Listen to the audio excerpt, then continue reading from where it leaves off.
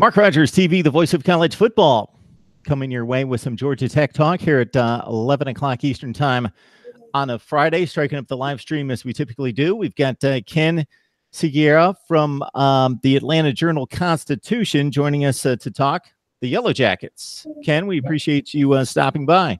My pleasure. So, man, this is a football team that's been on a roller coaster ride the last few seasons. So you win the Orange Bowl and then drop to 3 wins, come back with 9 wins, and drop back to 5 and 6. Your thoughts about initially before we really dig into the personnel about the 2018 edition? Yeah, it's the 15 season kind of came out of the blue. They were hit with a ton of injuries. I think obviously people are expecting a lot more.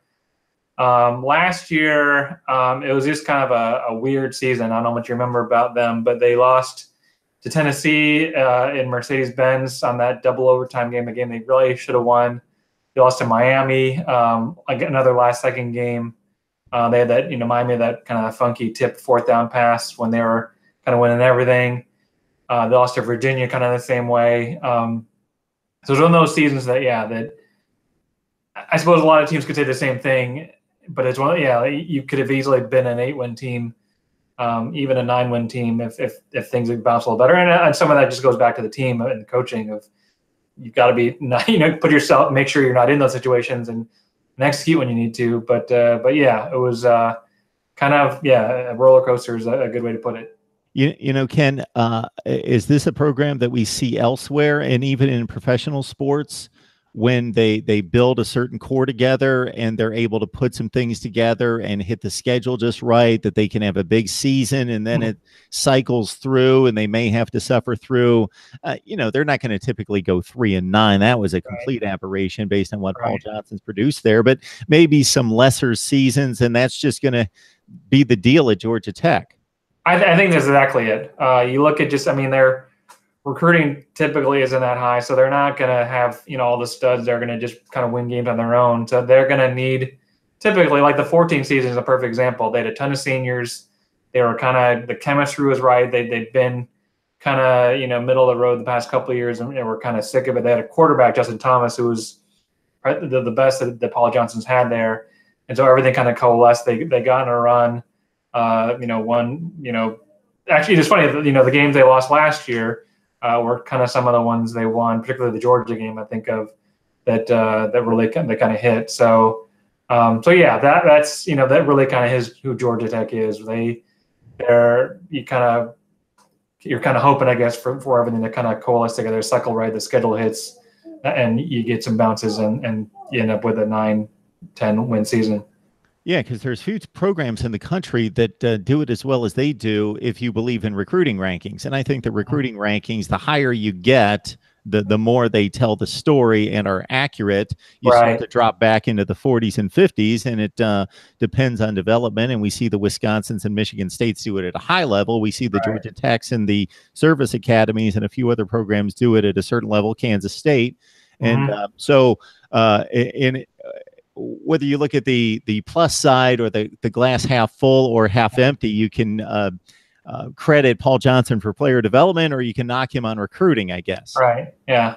It's what you kind of got to pick one. I mean, if they're even above 500 with classes that are at the bottom of the ACC, then you got to say, well, he's doing something right. I think there's a lot of kind of factors that go into why Tech's recruiting is the way it is. But they do a really good job by and large with what they have for sure. We were talking Georgia Tech football with Ken Seguera from the Atlanta Journal-Constitution, and glad to have him on the show for the first time here at Mark Rogers TV, the voice of college football. We've got LSU with Matt Moscona from ESPN Radio at 11:45, and some Penn State talk at 2 Eastern time this afternoon with Black Shoe Diaries of SB Nation. So, Ken, when you look at this particular team, and you made the reference to Justin Thomas, and he did it just about as well as you're going to see a triple option quarterback do it in the passing game / running game, throwing for 50%. So you hit those downfield throws and you hit for 50% and you're good. We see Taquan Marshall, for all the good things he did last year, was a 37% passer. I got to think that that's been an emphasis. Yeah, very much so. Even going back to the spring, I mean, Taquan himself was working on technique and staying in the pocket. I think obviously it's not the kind of protection you want, but I think there's a little more that goes into it. The pass protection wasn't very good. They played some really good defenses toward the end of the season, and they played a lot of games in bad weather where it was tough to complete some passes. And obviously, yeah, some goes on him too. But I know he spent a lot of time this summer, and like I said back in the spring, kind of getting more of a connection with the receivers and kind of committing himself to staying in the pocket and not skirting out and throwing on the run. So yeah, I would the offensive line is mostly back, so you would think that some of their protection issues will be healed up. So I would suspect that that'll be a better and improved facet of the game. The one thing is they lose Ricky June, who's been the go-to receiver both for Taquan and for Justin Thomas before him. So they got to find one or two guys that they really can trust. But beyond that, I think you'd have to think they're going to get better. And that's the other statistical anomaly about this style of offense for statistical nerds like myself is you see the one wide receiver who catches almost everything and usually catches it for 20 or 22 yards a clip, which is really, really good. And that was Ricky June, 25 catches out of 43 receptions for the entire team last year. So do we have any idea who's going to step into that role? There's probably a couple options. Brad Stewart, who's a 2-year starter now, he'll be back. And then Jalen Camp is a likely other starter.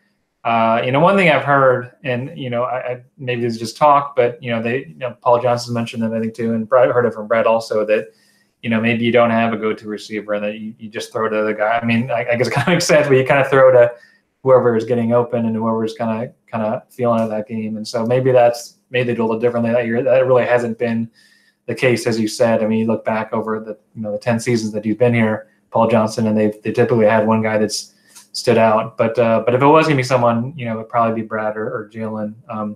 Jalen Camp he's only caught one pass in 2 years, but he's got good size, really strong, pretty decent speed, and so that might be it. But time will tell. Ken, you mentioned 2017 being an odd season. The 12th game was missed, and it was what it would have been a very interesting affair because Central Florida taking on another Power 5, and even though Georgia Tech wasn't on top of its game, it would have been most likely a decent football game, and so that may have cost them postseason play possibly. They finished 5-6, and because of that, they were a bit off the radar. And Kervonte Benson may be the less known of 1,000-yard backs across the nation, and he was able to do that with not the best of offensive line play last year. Yeah. I mean, it's funny. The college football is funny for a lot of reasons, but one being that a year ago at this time, almost exactly a year ago, I wouldn't have thought he was going to play at all. Dedrick Mills was returning leading rusher, had done really well as a freshman, but was dismissed from the team. And now you're thinking, like, what can this kid do? He didn't even play hardly at all at B-back as a freshman, and now he's going to be the starter. And he was kind of a surprise. Really strong lower legs, kind of quick and slippery. Not the best top end speed, but kind of a really good fit for that position. And so he comes back. You think again with the line coming back and him having just more experience that he's going to be a better, more productive running back. He's lost a little bit of weight, which he thinks will help him be a little more agile and fast. But yeah, I mean, he and Taquan Marshall both ran for 1,000 yards. You'd think that, just again, with the benefit of experience and other pieces around them, they should be able to do that again. So it's, that's one thing that definitely bodes well for what this offense can do this season.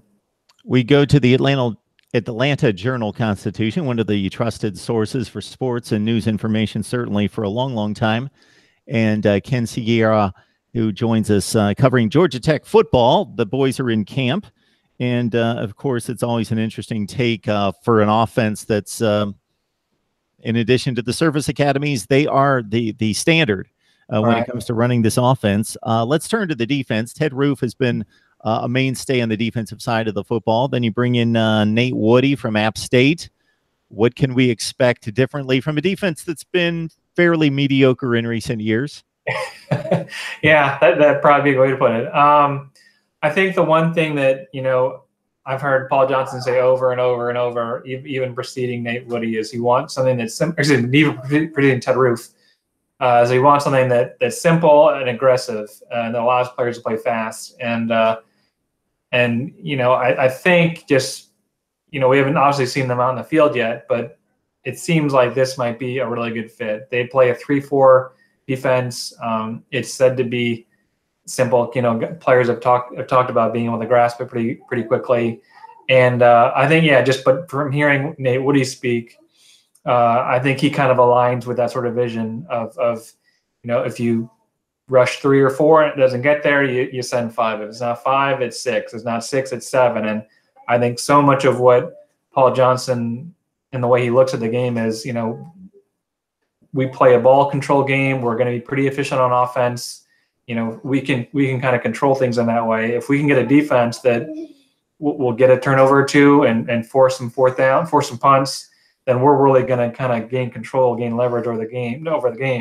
And I guess that probably speaks true for most teams, but I think especially so with this offense. And so I think because it's maybe about kind of a high risk, high reward sort of scheme where, you acknowledge, okay, they're going to burn us on some blitzes sometimes. Maybe we're going to play too aggressively and they'll hit us.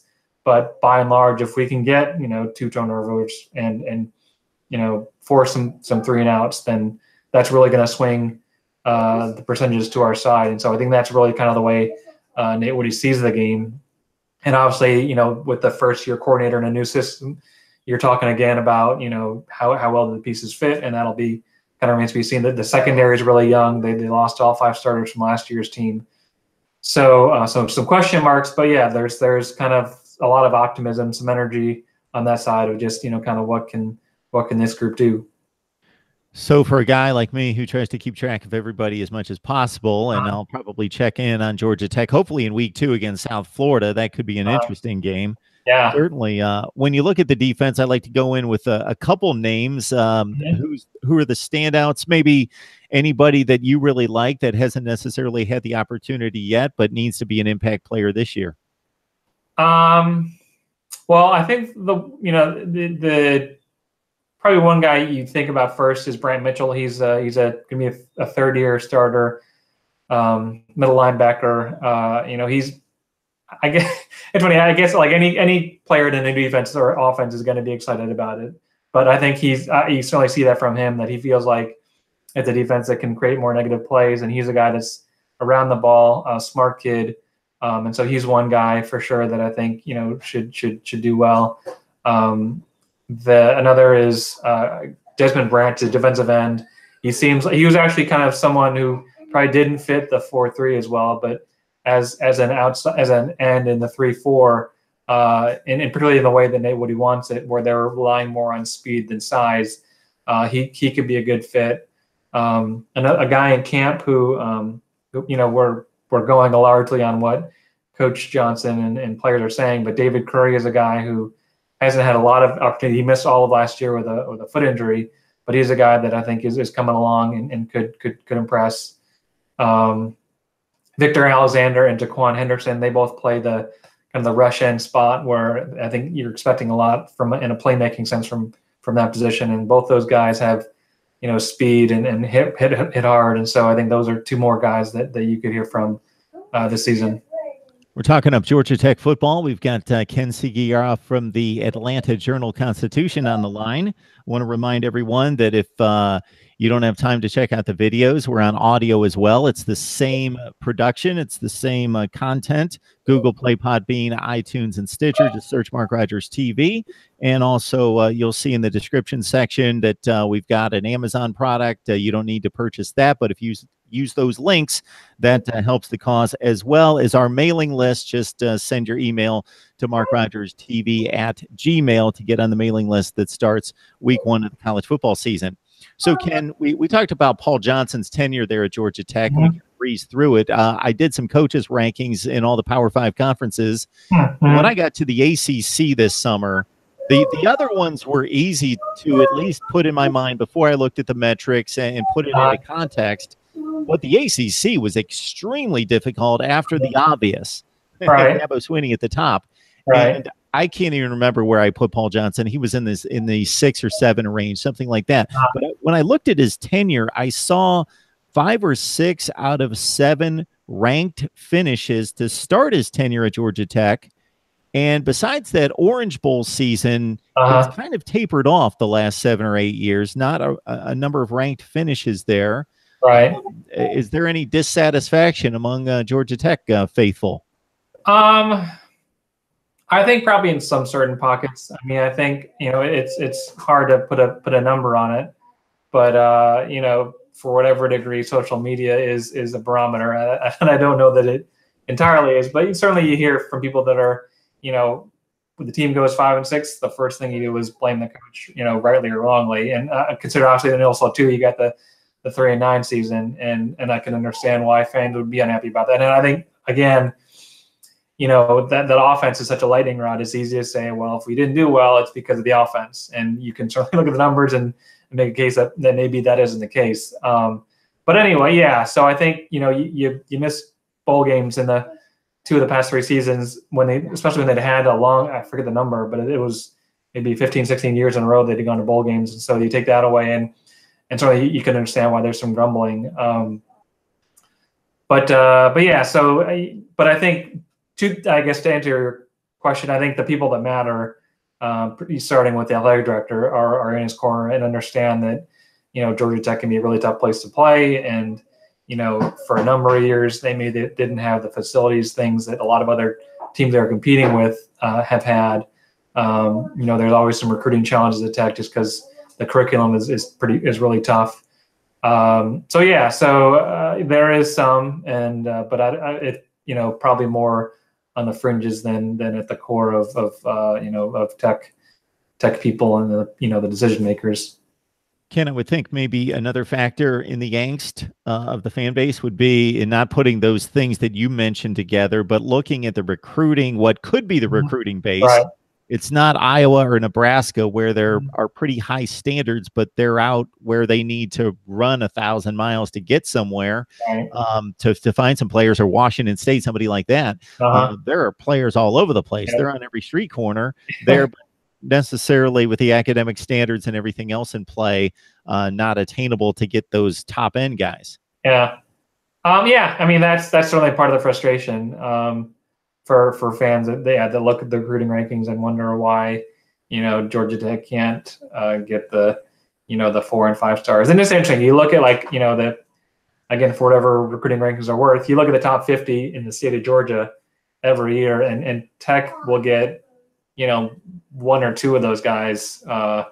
And it's, obviously it's who you think. It's Alabama and Georgia, Clemson, Florida State, and schools like that, Auburn, they grab the majority of those guys. But then there's also, people that come in from out of state and pick guys off. And so, you would think that would happen. I'm not an 18-year-old kid who thinks he's going to the NFL. So maybe it's not as easy for me to kind of, it's easier for me to think that, I can't Tech get those kids. And I think part of it, they're part of it probably is facilities and things like that. And they just got a new Adidas contract and they've been wearing Russell, which, who knows exactly how much that mattered, but I think just in building the whole impression of what is Georgia Tech, if you want everything to kind of click, and so maybe that's a little bit of it.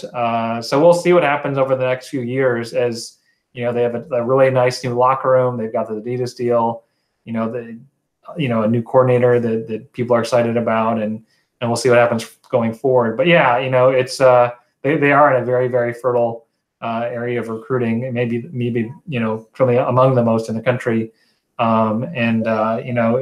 If you can just really get 1 or 2 more guys that can make a difference for you. We talked previously about how Georgia Tech's one of those teams that they need everything to hit. If you get a guy who can be a star and maybe give you a little more margin for error, that kind of gives you a little more breathing room season to season. But right now where they are, they're not getting the blue chip kids, or very many of them, certainly, on a yearly basis. So amongst all the comments on the chat, there are 2 basic lines of thinking that I'm going to throw out to you that are standing out here. One is Kid in particular, and some others looking for possible freshmen that could make an impact, could be standouts this year. Kicking game, you said?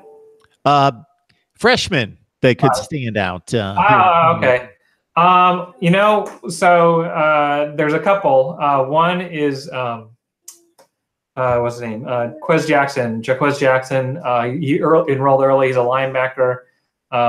It's interesting, you talk to some of the players about who looks good.